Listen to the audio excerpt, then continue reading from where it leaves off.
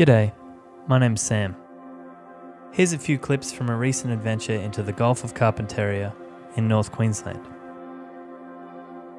I was lucky enough to tag along with my uncle Jeff, my cousin-in-law Tim, and my dad Brian. He's the one driving the boat.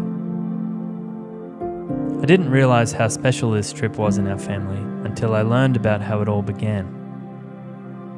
My uncle Steve and his stepdad, who I knew as Mr. Dudley, began annual trips to this region over 40 years ago, with close friends and family, fishing and just adventuring.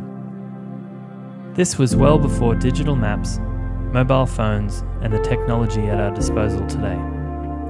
They were cutting in their own roads, exploring different river systems and getting back to nature.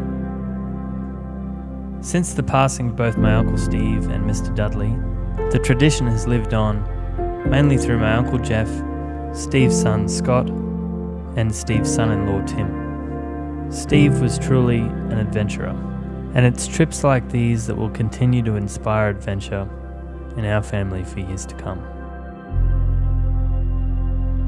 I didn't capture most of the fish we caught on camera. There was just too many. But here's a couple for you.